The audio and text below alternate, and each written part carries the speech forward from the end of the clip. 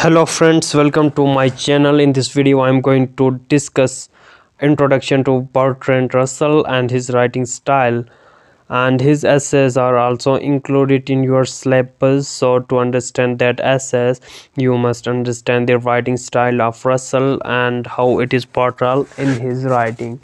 So without wasting time, let's get begin by a brief introduction of Russell. Right, Bertrand Arthur William Russell is full name, right? And he was the third Earl of Russell and born on 18 May 1872 in the Monmouthshire, the United Kingdom. And he was born in a British aristocratic liberal family.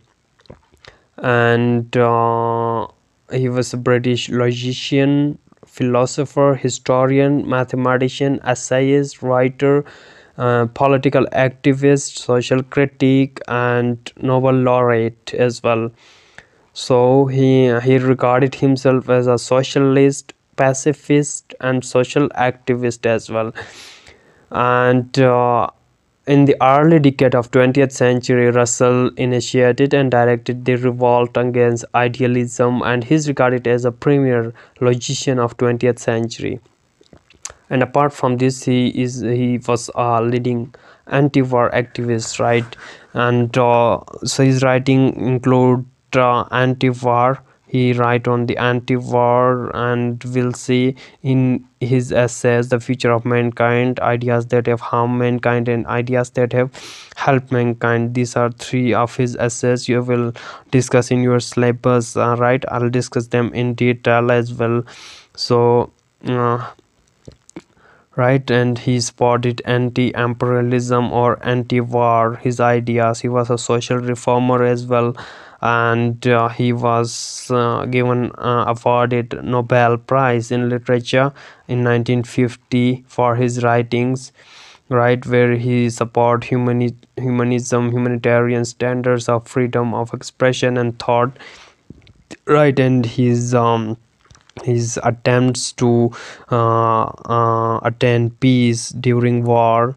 And so this is about his early life, his family life, right? And in his teenage, Russell often suffered from the spasm of the seclusion, loneliness, due to which he attempts suicide, right? And he got education at home, different tutors, received formal education from any institute. And apart from that, we'll discuss his literary style, his writing style. So Russell is a prolific prose writer, and his works deals with the diverse subjects of human interest, right? Humanism, focus on humanism, right? Love for humans. He's anti-war, and he love humans, he love peace, he's a social reformer. And his works deals with the problems of philosophy, morality, ethics, social life, politics, economics, and such other problems, right? And he has a rich knowledge, his opinions are honest, and Russell writes systematically, and he communicates his ideas with power of writing in a unique, influential, and logical style. And Russell focuses on the fluency of expression, clarity of thought, and he always states clear thoughts in pure, lucid, and transparent style. And his charming style was developed through his neatness of expression and clarity of thought as well. And his writing is not ornamental with the jeweled phrases or fanciful words, right? Rather it's simple, and he has an intellectually brilliant style, right? And he can easily shrink ideas into a few words. That is brevity or laconic, you can say, expressing your thoughts using very few words, right, without using clarity. His language is direct, lucid, means bright, clear, simple, direct, right? And then the precise usage of word, precise and exact usage of words in his writing. And he uses rich, clear, transparent, and pure words. And his writing have no obscurity of ambiguity. And he does not use irrelevant or excessive words, right? Use of thought, and he masters the principle of unity of thought.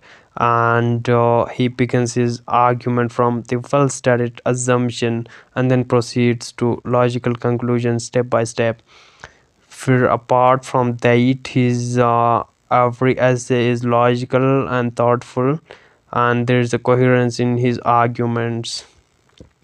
And then elongated sentence, he used long sentences, right? To maintain unity of thought, Russell used elongated, lengthy, elaborate sentences. His thoughts are fluent, coherent, and rhythmic. And apart from this, simplicity of language, use simple language, and due to simplicity of his employed language, that make his writing pleasant and sweet, not dull and boring. And his simple mode of expression made it easy for the readers, even for the common man, layman, to understand his writing. Seriousness, yes, he discussed on serious subject, for example war, in his essays, right?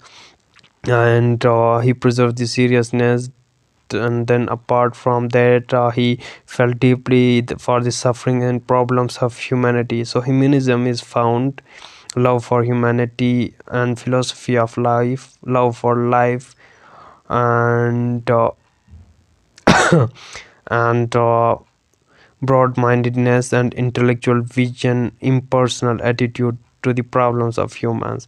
And his profound look on life, anti-war activism, focuses on the weakness of human rights, seriousness and sincerity of his style, right? And then humor and satire. So it is also marked with humor, cheerfulness, and satire as well. And his writing has a humorous touch with intellectual and scholarly style, and it continued to appear lively and optimistic. And his humor as a function of reformation. He was a social reformer, and his decorative style is brevity and clarity. And though many of his works are argumentative, thoughtful in nature, and he describes the history of his life and narrates it in a simple, attractive, and appealing manner. And lack of symbolism, right? There is no metaphoric or symbolic language. He uses simple and direct language. And profundity in his thought, he used deep thoughts in simple language. And he appears to be proverb having deep meanings, right? For example, in his essays, he writes, "Pride of a race is even more harmful than the national pride." And then extreme hopes, in his essay "The Future of Mankind," he writes that extreme hopes are born of extreme misery. And Russell also used quotations from Shakespeare, Bible, Greek, and Roman writers as well. And his elegance, grand style, Russell has mastery in conveying philosophical and technical ideas in an impressive manner. His smooth, effortless, impressive style is proof of his elegant style. And he achieves this style by logical reasoning, offering common examples to explain his ideas as well. And apart from that, he also illustrates the idea of how centuries old superficial beliefs have dominated the mind of a man. And Russell never gives any statement with abstract ideas or philosophy. Rather, he is exact, right? He always give concrete examples to illustrate his point of view, right? And apart from that, these statements most of his time produce striking effect on the readers, right? And his liberal philosophy, right? He does not have any prejudice or personal likes and dislike, right?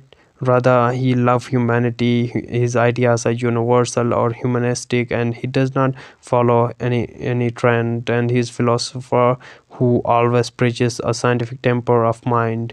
His open-mindedness, his broad ideas, universality, his views on the variety of topics such as economics, politics, ethics, psychology, morality, education, skepticism, civilization, communism, peace, war, government, politics as well. So this is about Russell, and in upcoming videos I'll discuss his essays.